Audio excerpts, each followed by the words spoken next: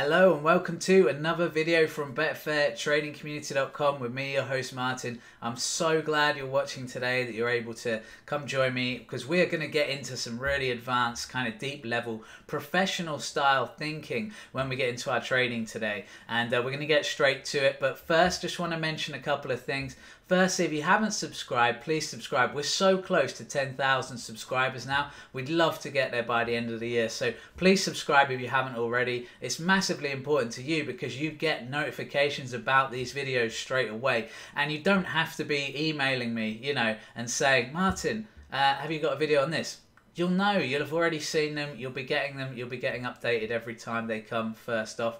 But more importantly than that, what I really want you to do is sign up for basically our 12 days of Christmas giveaway. We're giving away prizes for the next few days, and up until I think the 21st of December, which is our Betfair Trading Community Party. So again, I'd love you to join us for the Betfair Trading Community Party. That'll be at 8 PM on the 21st of December.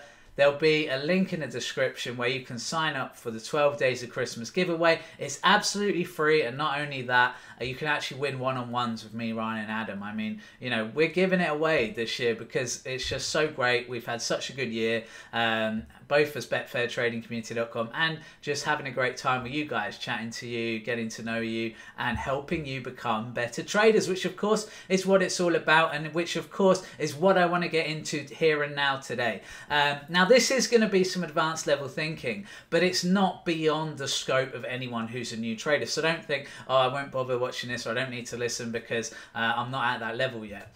Basically, what I want to get into today is kind of theory of trading that people don't really think about, or people haven't really heard much about.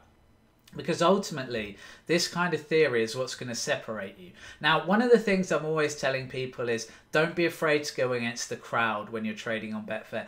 Don't be afraid to go for the less obvious choices. I mean, let's think about the World Cup that's going on at the moment. It might have finished by the time this goes out. No, it wouldn't have finished. It'll be like semi-final stage. England just got knocked out, by the way, when I was recording this. So pretty rough time for England fans. But the reality is, all the shocks in the World Cup haven't been that shocking when you've actually watched the game. So Morocco-Portugal, well, what did Portugal do in that game where you ever thought, wow, this Portugal team's amazing, I can't believe they're losing?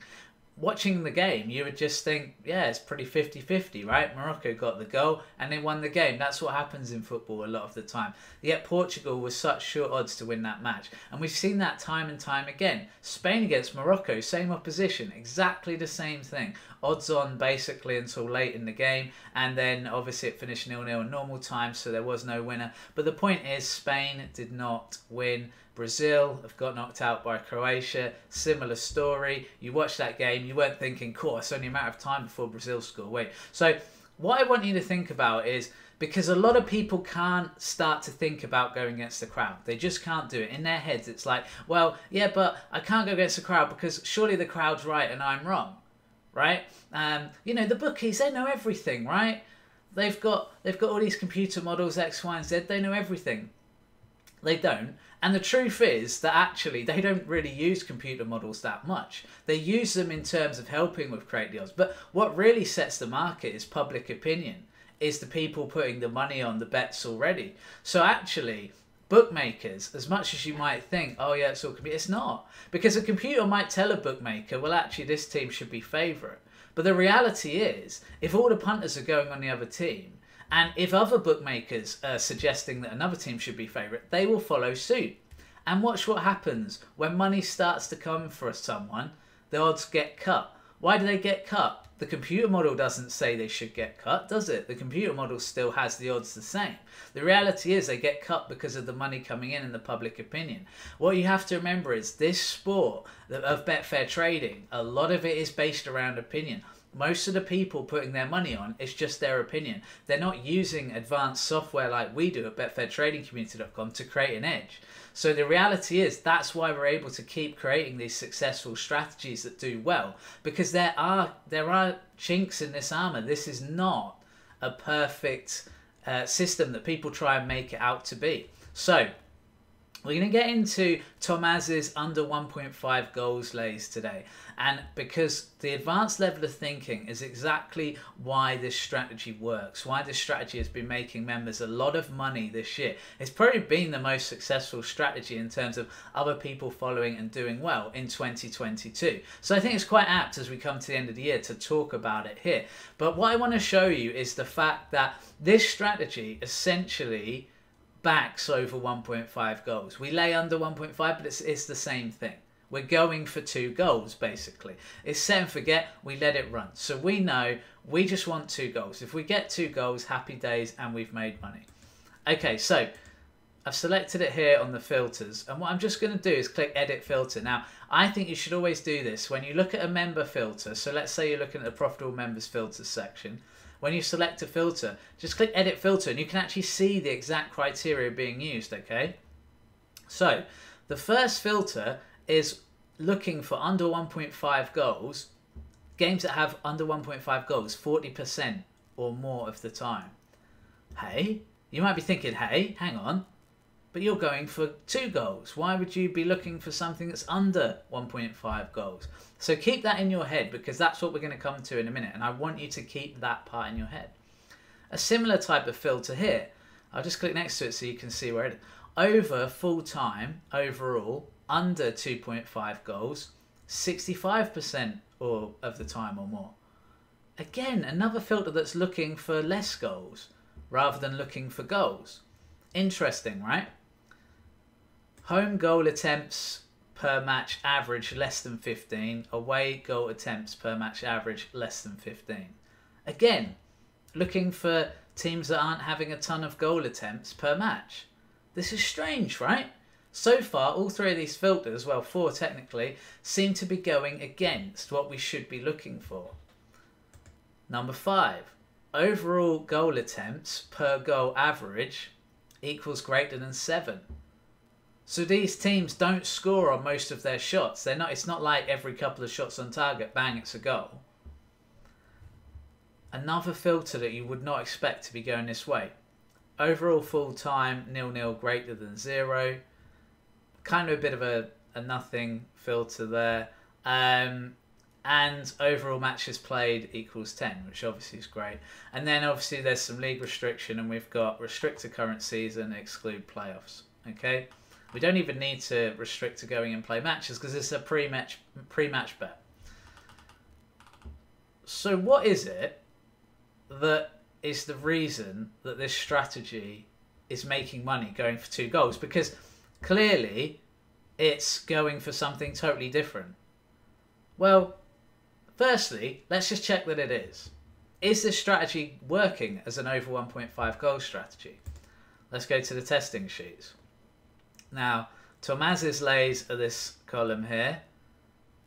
Number 5, you could actually look through and see the monthly results and see that actually in 10 months of testing, it's not had a losing month. It's made profit every single month.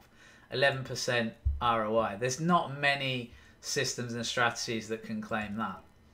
£600 profit to £10 lay stakes. It's well up. It would take an absolute disaster for it to go unprofitable from this position.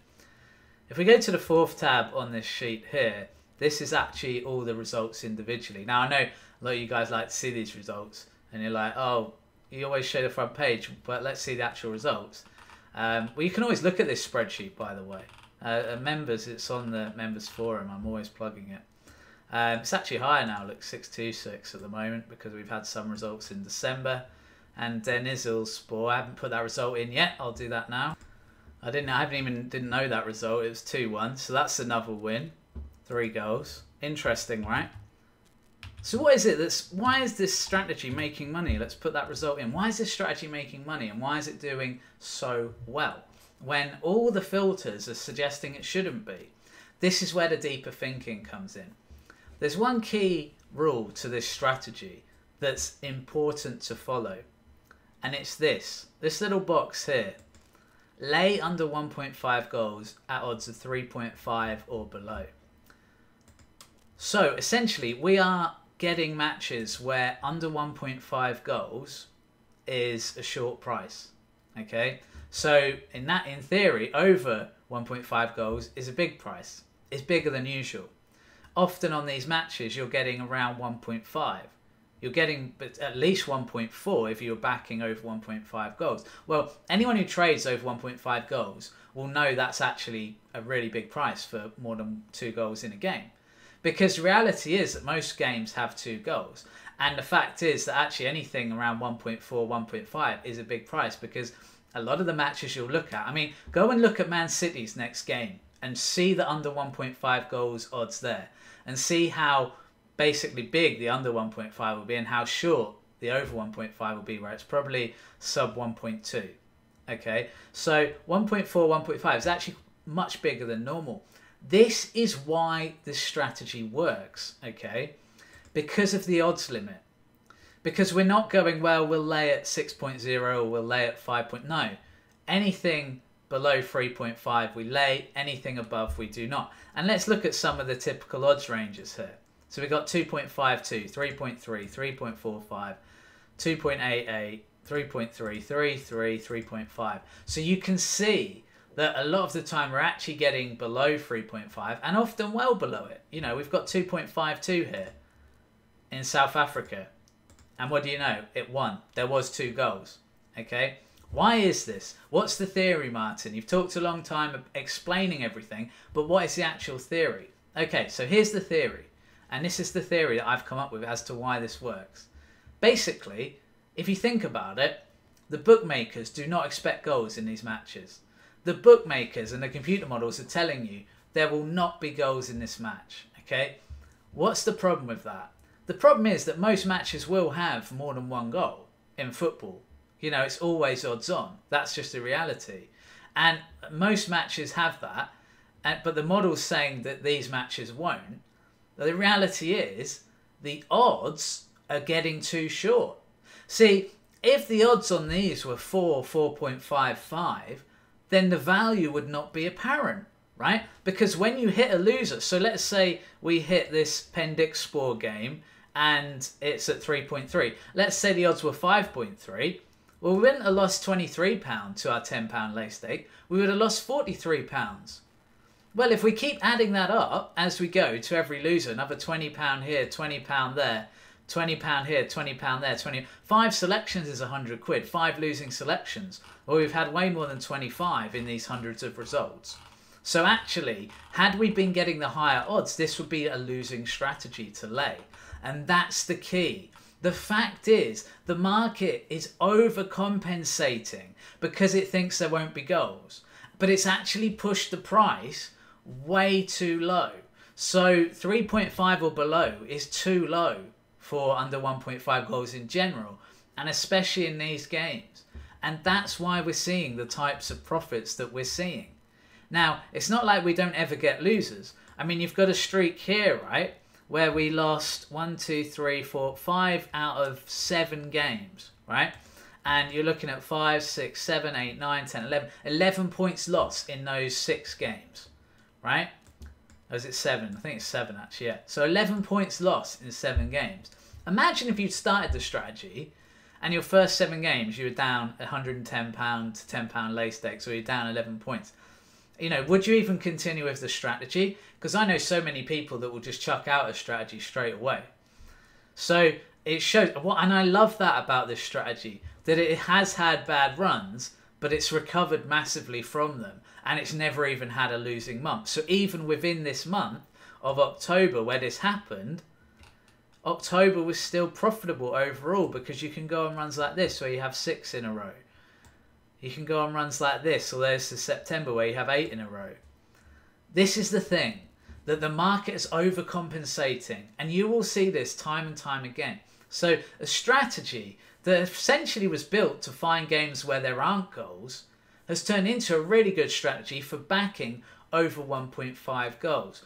And the advanced theory here is that the reason is the market, because it expects no goals, has pushed the odds in way too far, because realistically, you know, it's very rare, in my opinion, that the odds on under 1.5 goals should be this short. 2.5, I mean, look at this run here, 2.52, 2.68, 2.52. Well, do you know what? All 3 of those had over 1.5 goals. and they were close to evens. How insane is that on a market where we know most teams will have 2 goals? Even low scoring games, even low scoring teams. Remember, this is league football. Teams play a bit freer than they would in cup football. I would not apply a strategy like this to the World Cup or to, you know, League Cup and FA Cup. I mean, that's a nightmare anyway, because often you're trading teams that are in different leagues. You've got no real form to gauge and look at there. But this is the key theory, okay? Is that it's so good to go against the market. But we didn't just do it randomly. So you might be thinking, that's actually great. What you've done there is incredible. Your theory, your thinking is amazing. But I didn't come up with this. The strategy presented itself because initially it was an under 1.5 goals strategy. Tomás created this to back under 1.5 goals. And he tested it and saw that it was losing money hand over fist and went, do you know what? And he said this to me on the forum. He said, do you know what, Martin? I think we should back over 1.5 goals. And we did. And we've got 10 months of profit because of that. That's the incredible thing. And then what I've done is I've kind of reverse engineered the strategy, gone through and looked at the theory and basically explained to you why it works. But I want you to start thinking more like that. Have you got strategies that have tanked where you can go, maybe I can tweak this, maybe I can flip this, look at the other side of the market? Or could you do something where you look for something, like let's say you look for over 2.5 goals, you put in all the filters, but you look for games where over 2.5 goal odds are really short, and then you could back under 2.5 goals. Because the reality is this strategy does not need a crazy high strike rate to make money. And that's the key. If it needed a really high strike rate, if we were laying at 5.0, 6.0, this would not make money. But we are not. Anything that pops up on our filter above 3.5, we ignore it. We go, no, I'm not trading that game. It's not in the parameters. And the parameters are everything. The odds make the value, okay? You could find a game where you go, do you know what? I really think this game's going to have over 1.5 goals. I'm sure of it. But what if the odds are 1.1? Are you really going to invest £10 to win a pound in that situation? Because the reality is you're probably not getting any value and the market's already telling you, yeah, we expect there to be goals. So where's your edge? Because all you're doing is agreeing with the market. This is the problem a lot of people have. They want to agree with the market. They want to go, Brazil should be World Cup favourites. They've done absolutely nothing to deserve favouritism in the World Cup. And I said this weeks before. This is not after timing. Go and watch the Betfair trading show. I said this live. Brazil have done nothing to deserve to be favourites of this World Cup. Yet people were tipping them. Pundits, everyone, hand over fist. People who never really watched Brazil play were telling me they're going to win the World Cup. It was insane. Brazil have done virtually nothing in the last 20 years in terms of the international football. They, in fact, even in their own country, they lost 7-1 in a semi-final. And yet we were going, oh yeah, well, and they came into 2-1. And all these other big teams were still in it. England, Portugal, Argentina, France. France, who'd won it a few years ago, getting totally disrespected. And this wasn't just at the start of the tournament. This was as the tournament went on. It got worse and worse. And it made no sense to me. The other thing you have to learn with football is that people just... I think opinion drives football odds so much. And, you know, Man United for years was so short in every game. Even after Fergie left and they were useless for years. They are getting a bit better now.